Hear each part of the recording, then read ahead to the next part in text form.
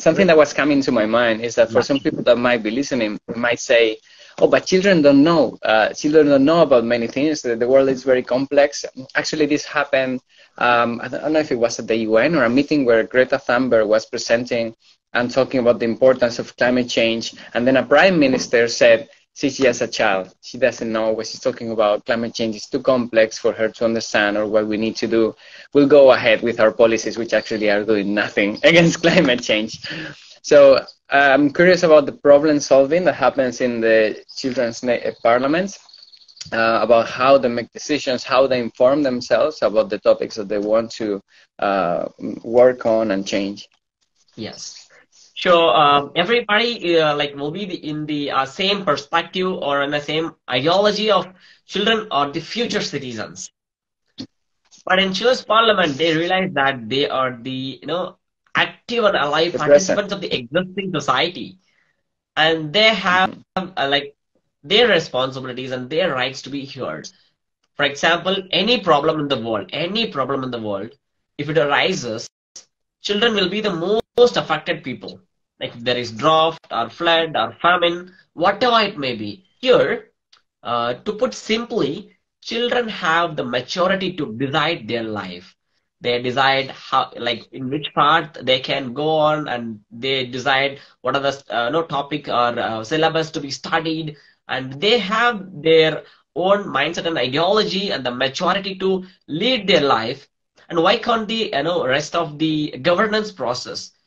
If they want to do something, children know, like if they have pain, they only know that in which part they are just paining off, and then they'll be they can take and go for treatment. So like the same, if children have problem, and there will be the people to represent that things in the international or in a globalized context. So we cannot say child as a you are a child, you don't have any voice to be heard in the national sectors and international sectors like that, because as it is a democratic and a republican world where people's voice to be heard, and these children are not only the future citizens but an active and alive present participants of the governance. And even Greta, and in children's parliament, a 13 years old girl some years ago called Swana Lakshmi, she represented Indian children's parliament in the United Nations.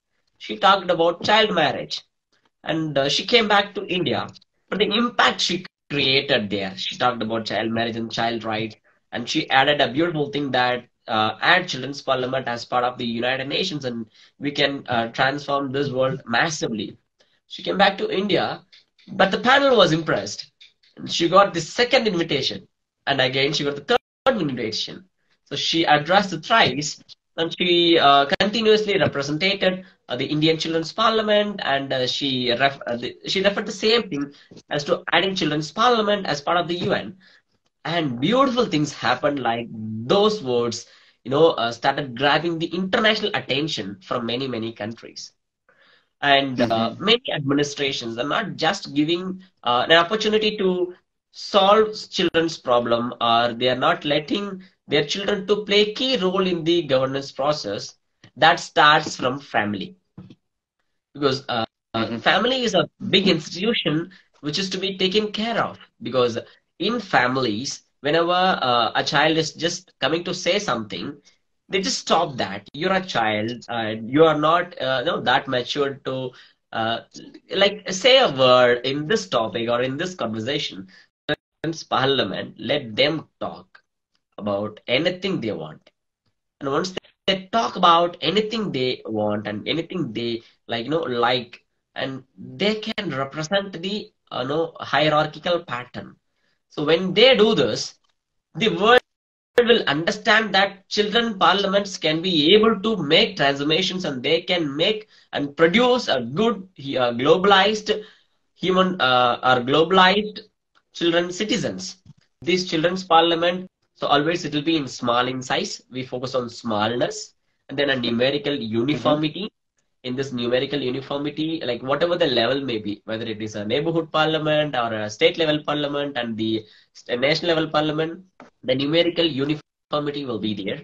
And then we have convergence, we have some subdivision units, and we have subsidiarity. So this subsidiarity means like we have many subgroups, like one group, and under that one group we have some couple of groups forming, and under that group, those groups we have like multiple groups under them. Like this, the chain reaction will be happening till the global level. And then we have recalling option. You cannot see this recalling option in any country's, democratic or republican pattern, because when you are not satisfied with the person's job, or when the person is not ready to take up that job anymore, you can recall them and then elect as a new person to that place. So this is and the election is also a kind of a beautiful system. Like we follow sociocratic election in that there will not be any kind of nominations. We will not use any opposition parties, but these children will come together and they select their own leaders after accepting, after 100% understanding the roles and responsibility, with 0% objection. They select their own leaders and they work together. So that's why they just give consent to all the of the objections, and once all the objections are solved, then only they elect a single person, and the elected person is a nominated person or a representative of the entire team. So these children are just acting as diplomats. Yeah, I really like sociocracy in that part that it's willing for consent. Like everyone is willing to try. It doesn't mean that everybody is like super happy about it or really bad about it, but everybody is in that zone of tolerance, and that gives a lot of opportunities to keep changing and moving, to see what works for everyone and what makes everyone to be more or less happy. Yeah, and I love that recalling option that you mentioned, that within because sociocracy involves lots of very hands-on decision making. As you said, the groups needs to be smaller, but then for higher decisions, kind of a representative will go to the higher circle, or a circle that represents more people. But then that person really needs to represent the smaller unit. So if they don't, the unit can say, "Now you don't represent us anymore."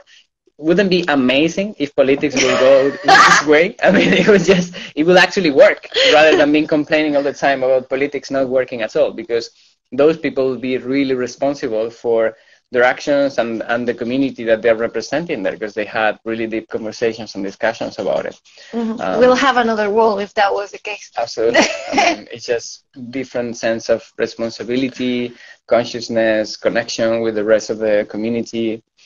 Even awareness about the way that you communicate, or how good you are listening to others or not. There's just so much personal development that I see that is happening already in the children's parliament. That's amazing how much it has spread.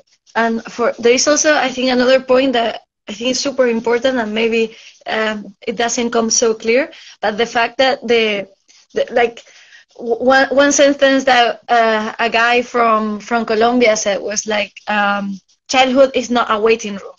And yeah, the fact that children can take responsibility and action in the present, that also allows to live and enjoy the present, not be thinking always forward to the future, but they are experiencing and being mindful of their lives at the present, without willing to reach the future, or because then is when they are supposed to live or have something exciting. And that, I think that this possibility to take control of their present is essential to live a fulfilling life.